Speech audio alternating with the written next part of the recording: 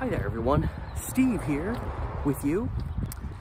The date today is March 16th, 2021. Y'all know what that means. New day, new video. But before we get to that, just want to remind you, remember to like, share, subscribe, hit up my Patreon if you want to help me out there. I'm always posting new stuff there. Help my little channel grow. Help it grow! And the link to my Patreon is in the description below, as well as the links to my Instagram and Facebook pages closely related to the content that I am producing here as well. So all that said, it's a short story, but it was definitely an interesting one. Anyway, let's get to it.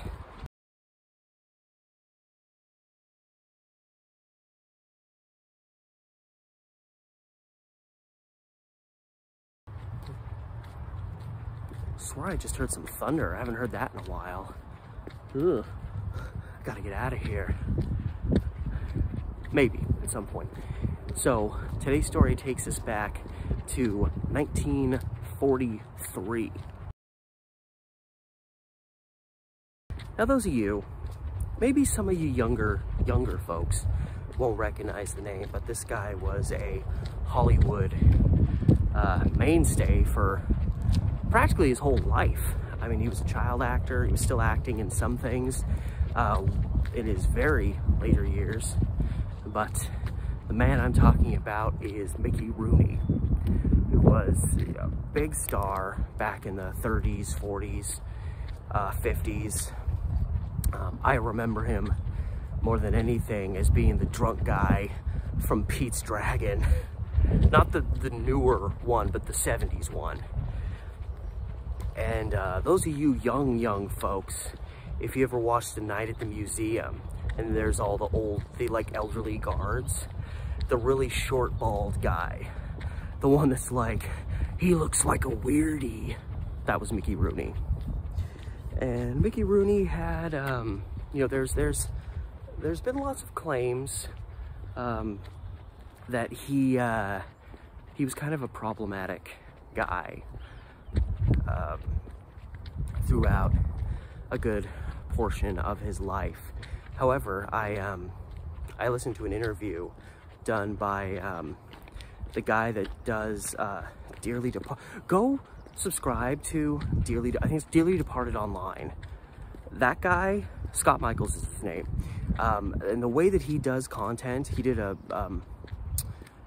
documentary about the Manson family, and that guy was literally an inspiration for me starting to do content here.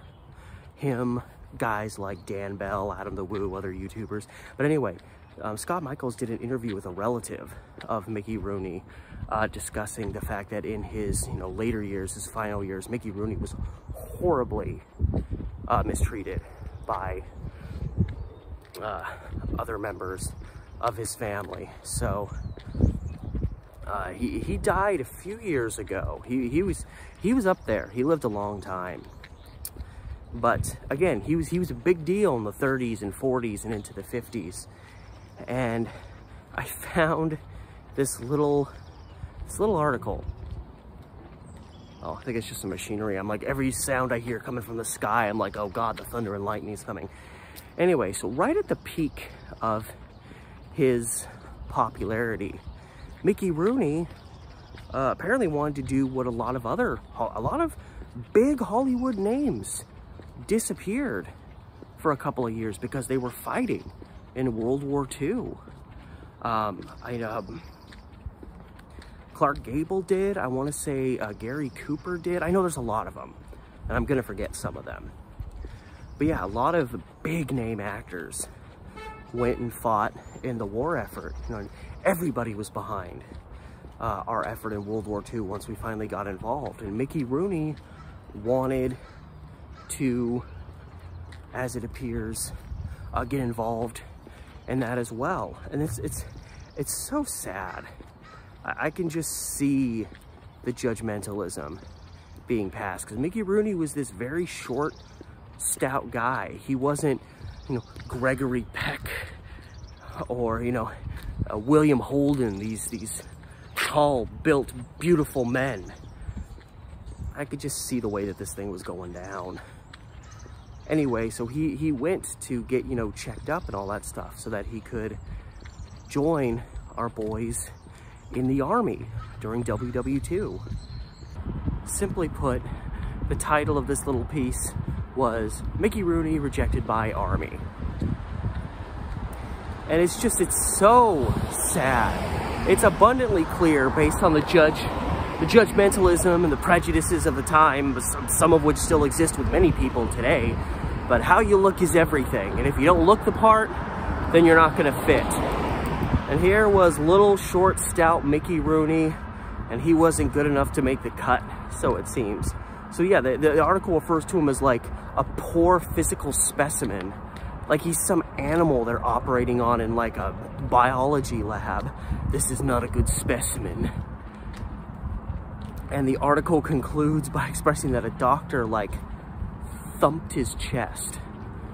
And through that doctoral examination, if you can call it that, he determined that Mickey Rooney had high blood pressure.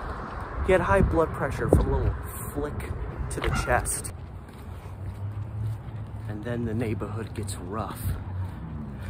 This street is all jacked up. There's just like this one beat up house. This is the parts of Portland they don't want you to see. And apparently the US Army didn't want to see Mickey Rooney in action, but I can't, you know, just so many of these old school archaic methods that were used by doctors to determine stuff, and even by the 30s. And it seems like it was all a gimmick. It's also referenced in the piece that, you know, movie makers were elated by this. You know, the movie, you know, obviously, you know, you're Americans, maybe filmmakers, but you're Americans, you need to support the war effort, but you don't want to be losing all your money making stars to the effort. So anyone that was rejected, it was like, woohoo, you know, behind closed doors. So they were elated, and something tells me that there's probably a little bit more to this story than meets the eye, because obviously no real actual medical, or at least legit medical examination was done in this case. At least if there was no actual reference to it. It's just a flick to the chest, and well, you don't look like a very good specimen. And that was what they used to deny him being in the Army. And who knows how much of an effect this maybe had on Mickey Rooney, how badly he really wanted to go, how bad he felt that he wasn't able to. I mean, but if he wanted to try and they were just gonna deny him, then what more can you do? But it seems to me like this is probably already kind of a done deal. They were like, come on, look at Mickey, look at him, he's all short.